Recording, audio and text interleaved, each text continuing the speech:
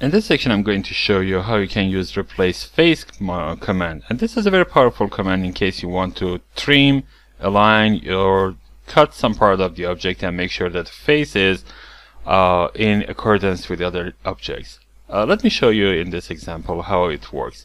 Let's say that I want to make sure that the top face of this column is aligned with the top face of this kind of a box that I have here. How can I do that?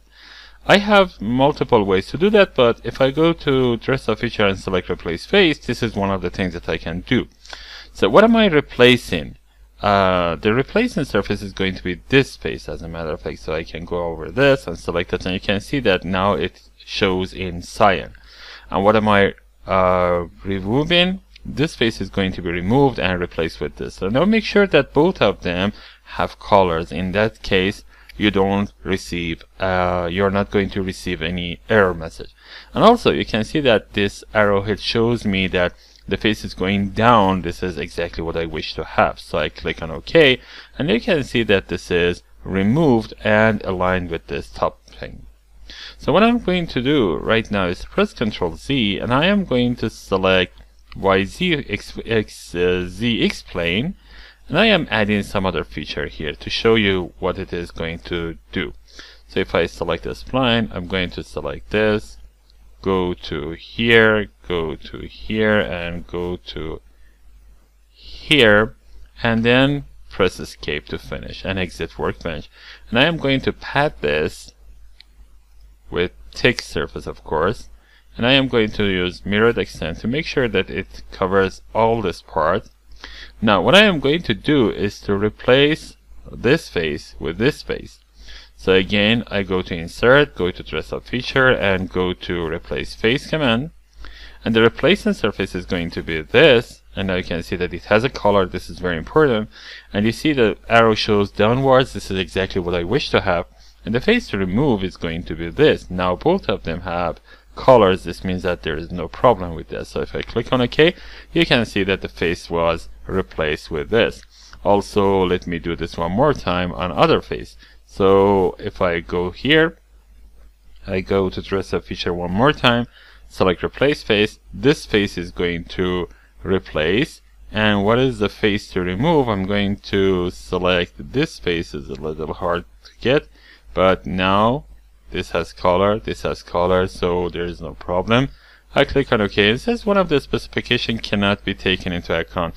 Maybe I need to reverse the arrows, so I just select this one, and again make sure that the colors are here, and I click on OK, and now everything works just fine.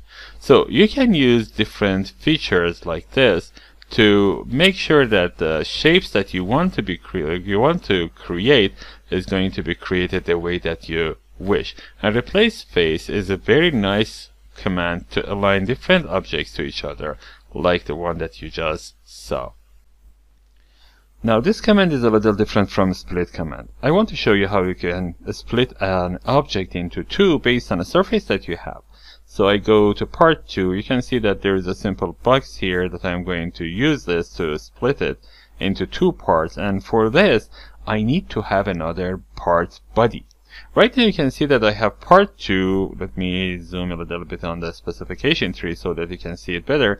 This is part 2 that has one body, and this body is a box. So let me rename it to something more obvious. So I just rename it to box. So I have this box, and what I need to have is another body to cut this body into two. So I just select part 2, go to insert, go to add body, and now you can see that body 2 is here. I right click on that and go to properties and name this cutter face. Okay, so click on OK and make sure the cutter face is selected. I just double click on that or right click on that and select defining work object. This means that right now this body is activated. This body doesn't have anything right now. What I'm going to do is to create a sketch here and a feature. So for this sketch I use this face of the box that I have. I go to sketch environment, and then here I'm going to draw some very weird spline like this. and finish it, and I exit. Right now you can see that this sketch is under cutter face. That's because we make sure that this is defined in work object. So I'm going to use this right now. So let me select path command, and it says you should use tick surface, tick option. That's okay. I am going to use tick option, of course. And the direction should be the other side. It has 150 millimeters in one side. Let's add 25 millimeters in the other side and click on OK. This is the face that I have. And if I rotate this, you can see that this face is cutting through the box. Now I'm going to use this face to cut the box. And because I am splitting the box, I need to make sure that the box is the active object here, so that a split goes under box. So I just go over box here in specification tree, right click on that and click define in work object. This means that box is the active object in my case. Now that I have made sure, I go to insert, to surface base feature and select a split. It tells me what is the splitting element, and you just make sure that split is under box. Right now you can see that this is under box because I made sure that box was selected.